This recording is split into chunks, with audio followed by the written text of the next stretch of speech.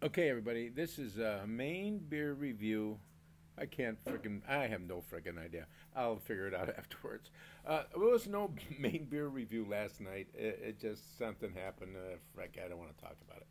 But anyway, let's see. Tonight, we got another beer. We're counting down to Labor Day. Um, just finished eating mashed potatoes.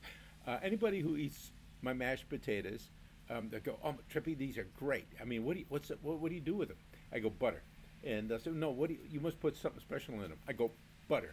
And the story goes is I learned how to make mashed potatoes from TV, and there's a chef, and his name is, or was, he passed away a few years ago, Joel Robuchon, and he was famous for his mashed potatoes. Well, he's famous for everything he was famous for, but I mean, like he's like got a gazillion number of freaking Michelin stars. He is the chef, and Robuchon was surrounded by some fellow chefs, and uh, there was Wolfgang Puck, Thomas Keller, and I mean, maybe I can't remember Anthony Bourdain, perhaps. And they asked, "What's the secret to your mashed potatoes?" And he goes, "Butter." And they go, "No, no, no, you must have something." And they go, "Butter."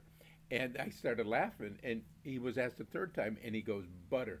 He puts an obscene amount of butter in his mashed potatoes. So I started doing it. And to give you an example, I ran over to Mainly Provisions today, got a couple of regular size potatoes, nothing big, nothing small. But for every potato I use, I only use two potatoes. It's just Jenny me. I put in about 6 ounces of good butter. So I mean, two potatoes. Was that 12 ounces? I mean, a little heavy cream. They are a freaking obscene, and you can't beat it. It's butter. Anybody wants to make mashed potatoes, it's butter. But anyway, enough with the mashed potatoes. Um, Went back to the gym a few months ago. Johnny Winter's gym here in town, working out. Pandemic, it was kind of shut down, and I was working out in the barn here. And old guys gotta work out. We can't lose it. I tell you, if I don't work out, I get old man arms, old man chest. You gotta work out. And I walked into the other room today, and man, he had a punching bag. So I said, "Frig me!" So I started punching it, and I said, "Oh, that hurts." So I ordered a pair of gloves. But I got to tell you the boxing story. Ginny has my wife has Parkinson's, and I'm her primary care person, or whatever you call it. And we're always thinking of different things to getting Ginny to exercise, coordination, whatever. And I got her, boxing is a big thing. So a few years back, I got her a set of boxing gloves, and we're going to try boxing. And I've got those trainer pads that the trainer wears on their hands, circular. They're about that thick, and after the boxer hits the pads. So anyway, I get them on Ginny, and I gotta start boxing. I'm not boxing him, but hitting the bag. But anyway, I get him on Ginny, and I get her tied up, and I'm just about freaking putting the pads on my hands so I can start coaching her. And next thing you know, she hauls back and hits me right up against the side of the freaking head. And being the patient, loving, considerate primary care provider I am, I said to Jenny, "What the F are you freaking doing?" And she says, "What?" I says, "You freaking hit me in the freaking head." She says, "Well, they're padded." I says, "To protect your freaking hands, idiot, not my head. What do you think boxers' faces are all smashed in? At least the bad boxers." But anyway, I got to get back on that bag, because if anybody did any boxing, or at least working with a bag, I mean, especially our age, my age, 2 3 minutes, man, I tell you what, it's a good workout.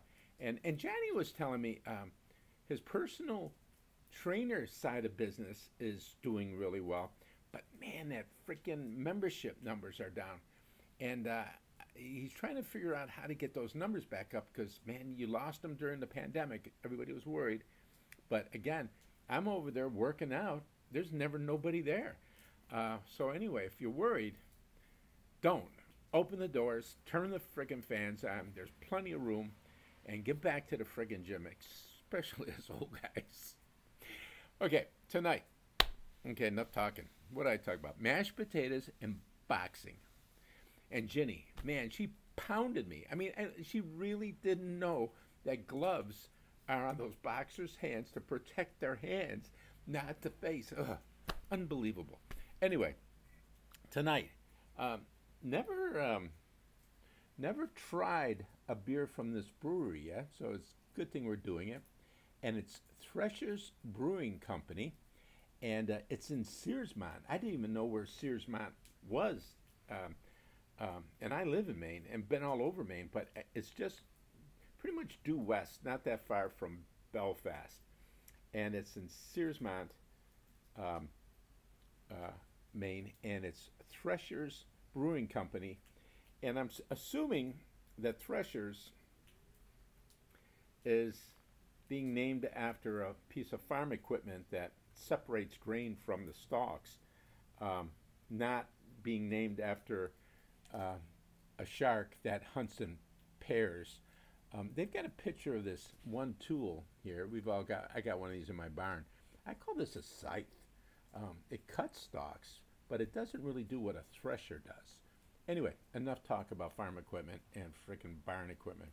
The name of the beer is Sea Smoke, and it's a porter. And let's give this baby a pop. Sea Smoke from Thresher's Brewing Company, and let's pop it and see how it goes. Okay, here we go. Ready?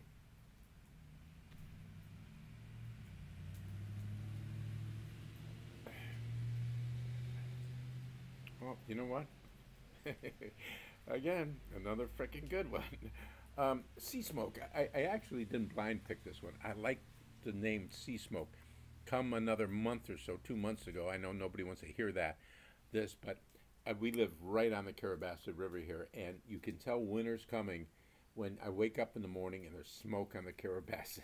I mean, it's just there, and it's just beautiful. So anyway, it's a porter. It definitely. Let me taste this again. I'm getting the flavors they say that are supposed to be here.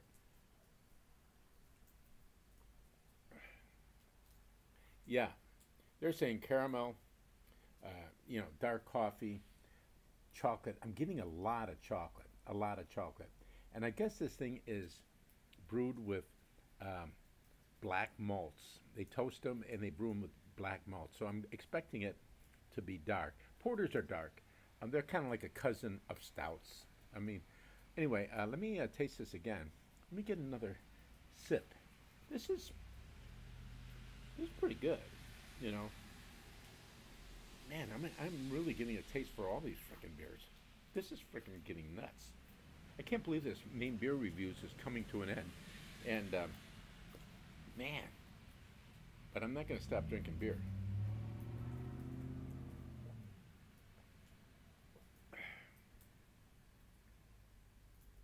Wow.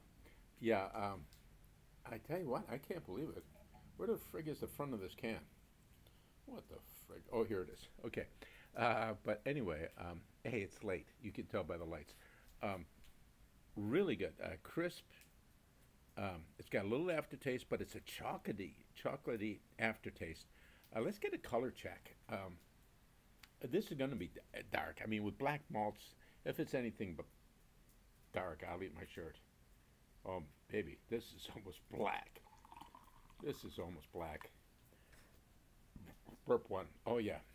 And it's pouring beautifully. I love when they, what's that called when the collar settles from the bottom?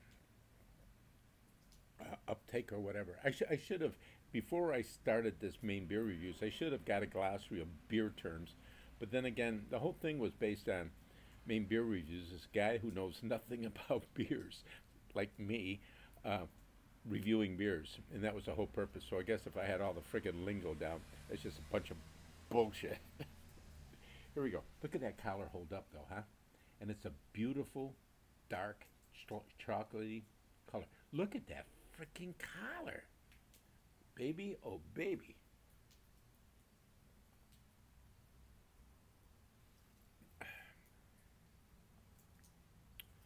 Man. Man, this is a good pub beer.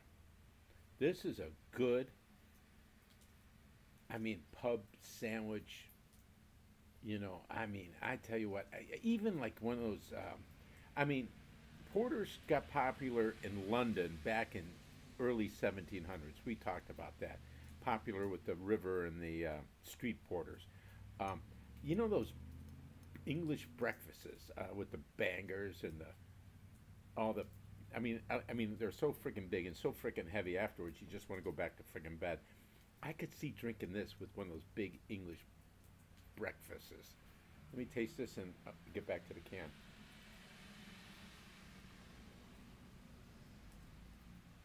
Oh yeah, yeah. This I've I've drank. Got this upside down, Trippy. Yep. Or right side up. I drank porters before, and they're not a big favorite of mine, but I like this one. I tell you right now, this has got, again, not some of these companies that got all these flavors and you can't taste crap. This one, you can taste the chocolate. I mean, it's dark.